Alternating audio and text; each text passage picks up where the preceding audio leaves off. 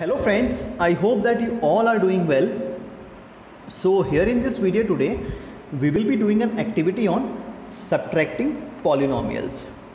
तो यहाँ पे आप देख सकते हैं मैंने दो पॉलिनोमियल लिए हैं। जो पहला पॉलिनोमियल है वो है 2x² प्लस 2x माइनस 1 और जो सेकंड पॉलिनोमियल है वो है x² माइनस x प्लस 3। तो यहाँ पे हम क्या कर रहे हैं, हम 2x² प्लस 2x माइनस 1 में से x² माइनस x प्लस 3 को सब्ट्रैक्ट कर रहे हैं। तो यहाँ पे जो हम सब्ट्रैक्शन करेंगे पॉलिनोमियल्स का वो हम करेंगे अलजेब्रिकल टाइल्स की हेल्प से। तो यहाँ पे मैंने 3 सेट लिए हैं अलजेब्रिकल टाइल्स के। जो मेरा पहला सेट है वो है स्क्वायर शेप में, जो बड़ा स्क्वायर है जिसमें ये मेरा x² को रिप्रेजेंट करता है। इसमें ब्लू कलर इंडिकेट करता है मेरा प्लस x² और रेड इंडिकेट करता है मेरा माइनस x²। फाइन। जो सेकेंड सेट है मेरा यहाँ पे रेक्टेंगुलर शेप में है, इसमें ये जो रेक्टेंगल है मेरा x को रिप्रेजेंट करता है और एक ग्रीन पोर्शन इंडिकेट करता है प्लस x को और रेड पोर्शन इंडिकेट करता है माइनस x को। फाइन। और जो थर्ड सेट है वो है यहाँ पे मेरा छोटा स्क्वायर है, जिसमें ये जो स्क्वायर है मेरा छोटा ये 1 को रिप्रेजेंट करता है, जिसमें वाइट पोर्शन इंडिकेट करता है प्लस 1 को, रेड पोर्शन इंडिकेट करता है माइनस 1 को। फाइन। तो आइए इन दोनों पॉलिनोमियल्स को हम अलजेब्रिकल टाइल्स की फॉर्म में लिखते हैं। तो जो मेरा पहला पॉलिनोमियल है वो है मेरा 2x² प्लस 2x माइनस 1। तो 2x प्लस 2x² के लिए हम क्या करेंगे, यहाँ पे दो बड़े स्क्वायर लेंगे क्योंकि ये मेरा x² है। तो ये मेरा x² हो गया। अब क्योंकि 2x² है तो मैंने यहाँ पे एक और x² ले लिया। तो x² प्लस x² मेरा क्या हो गया 2x²। ब्लू पोर्शन में इसलिए लिया है क्योंकि मेरा प्लस 2 है, प्लस 2x² है। ठीक है। आगे है मेरा प्लस 2x। तो प्लस 2x के लिए हम क्या करेंगे, यहाँ पे दो रेक्टेंगुलर टाइल लेंगे और ग्रीन पोर्शन को ऊपर की तरफ रखेंगे क्योंकि ये मेरा x को रिप्रेजेंट करता है। ठीक है। तो यहाँ पे मैंने दो x ले लिए, x प्लस x मेरा क्या हो गया 2x हो गया। ठीक है। आगे बढ़ते हैं। यहाँ पे मेरा क्या है -1। तो -1 के लिए मैं क्या करूँगा, एक छोटी टाइल लूँगा ये, जो कि ये भी स्क्वायर शेप में है और इसमें रेड पोर्शन को ऊपर की तरफ रखेंगे क्योंकि मेरा यहाँ पे -1 है। तो आप देख सकते हैं मैंने पहले पॉलिनोमियल को यहाँ पे अलजेब्रिकल टाइल की फॉर्म में लिख लिया है, 2x plus 2x² plus 2x minus 1। Fine.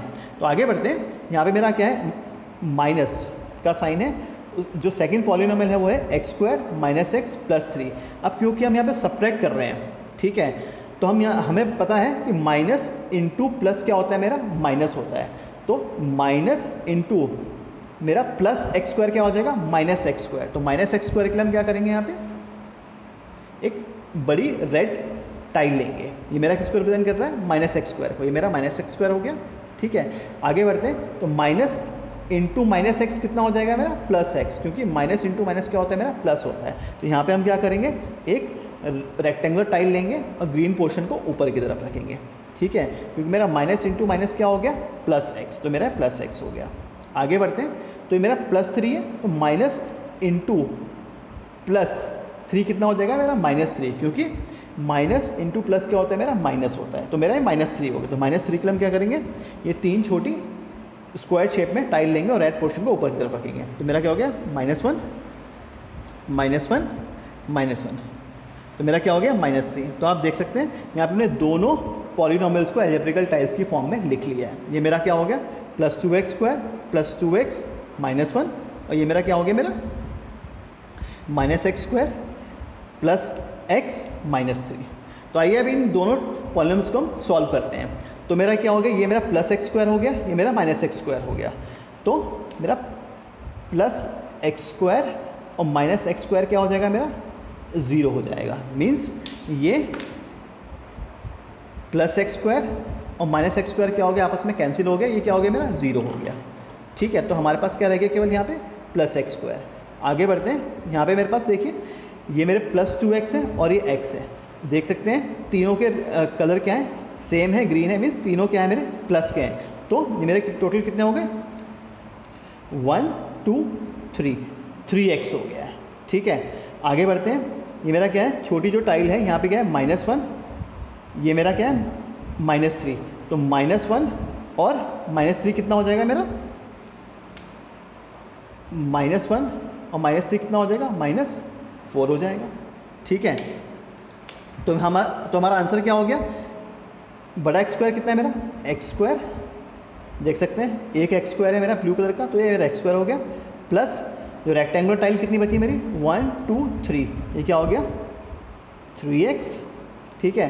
और जो छोटी टाइल है मेरी वो सारी देख सकते हैं रेड कलर की हैं, 1 2 3 4, क्योंकि -1 -3 मेरा क्या था -4। तो मेरा आंसर क्या हो गया x square plus 3x -4। Fine. So I hope that you must have liked this activity. At the same time, now we are clear how we subtract polynomials. So I request you to share this video with your friends. At the same time, like this video and subscribe to my channel for my more videos. And keep watching my videos. Thank you so much for watching this video.